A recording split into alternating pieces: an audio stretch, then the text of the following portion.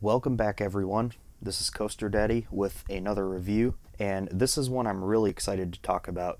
Copperhead Strike, the new for 2019 Mack multi-launch coaster at Carowinds. Stay tuned.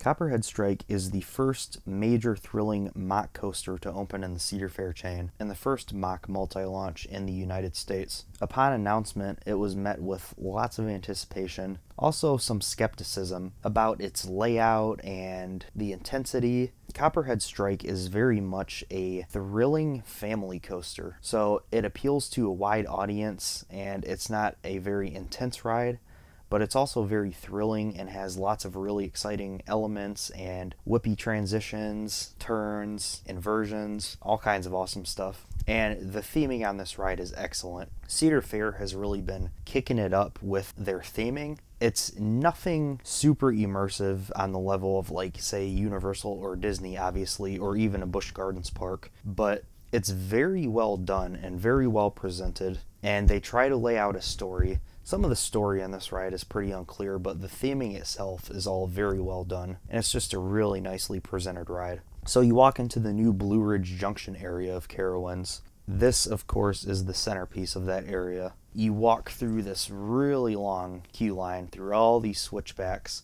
You do get to see all this excellent theming, so it's not too bad. You get into the station and you board these super comfortable Mack trains that feature only lap bars, and these are some of the most comfortable trains I've been on, no doubt about it. There are 3 trains with 4 cars each, and riders sit 2 across and 2 rows on each car for 16 riders per train. The capacity is pretty good on this ride, and the crews really keep those trains moving. The dispatches on this were really fast, very impressive. The staff at Carowinds did an amazing job on this ride, so shout out to them. They were dispatching trains like crazy on this.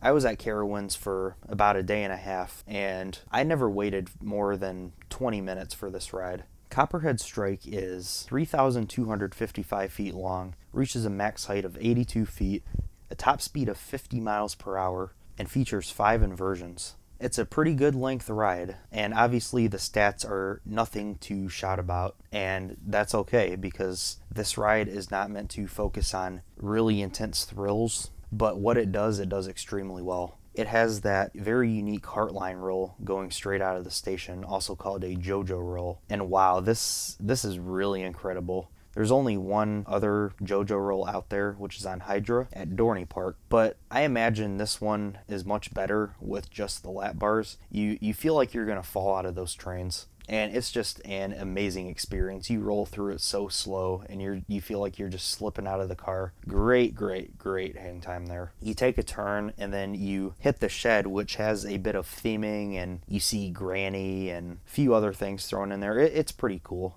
Nothing super immersive, but it's very nicely done. You hit this launch on Copperhead Strike, the first launch, and obviously it's nothing too crazy.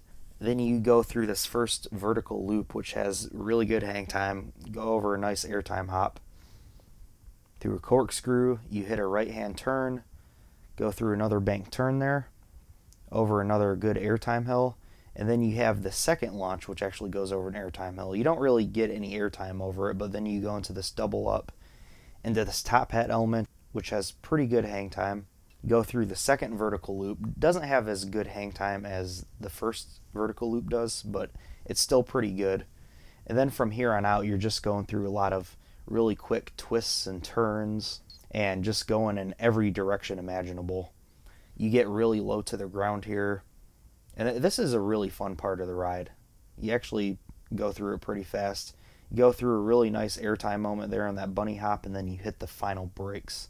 As you can see, Copperhead Strike is a pretty decently long ride. It's definitely not short. It has good length to it, good ride time, and it has pretty good pacing with the 2 launches. The launches are nothing crazy like on the Intamin coasters, whereas on Intamin coasters, you have these launches that seem like they're meant to be these really exciting elements, where as on Mack coasters, they're just more to serve the purpose of getting the train up to speed to go through the elements. Some of my favorite parts of Copperhead Strike were the 2 vertical loops, the top hat, the JoJo roll. Those are just all incredible elements that provide really good hang time, especially the first vertical loop and the JoJo roll, of course. The first vertical loop that you go through after that first launch has really good hang time. The second vertical loop has pretty good hang time too, not quite as good as the first one. With 5 inversions, there's quite a few inversions on this ride, but none of them are super intense or whippy, but the hang time is what really makes them.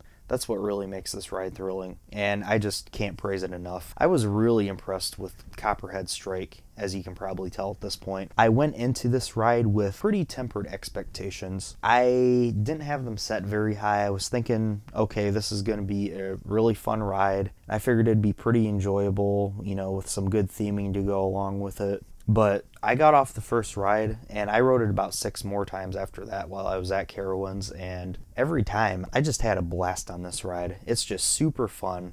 I think it's a great top-notch ride, honestly, for Carowinds especially. And this really helps to round out their lineup, because at Carowinds, in my opinion, they have 4 really strong coasters. After that, they have a couple that are pretty mediocre and passable. And then after that, it's pretty much just one and done rides. So this is a really good coaster to help round out Carowinds' lineup. I think it's great for them, and I cannot wait to see what Carowinds has in store for the future. So for my final score, I'm going to give Copperhead Strike an 8 out of 10. I was very impressed with this ride, and out of the 80 coasters I've ridden so far, this actually falls right into my top 15, and I actually like this quite a bit more than Intimidator at the same park, which might be a bit controversial, but this ride is just an absolute blast, really unique. And I think everyone's going to have a great time on this. So if you're thinking about going to Carowinds, make sure you do not skip out on this ride. Thank you guys so much for watching this review. Be sure to subscribe for more content in the very near future. Be sure to like and comment on this video. Let me know what you think about Copperhead Strike. And be sure to like Coaster Daddy on Facebook and follow me at Coaster Daddy Official on Instagram. Thank you guys so much for watching. This is Coaster Daddy. Bye.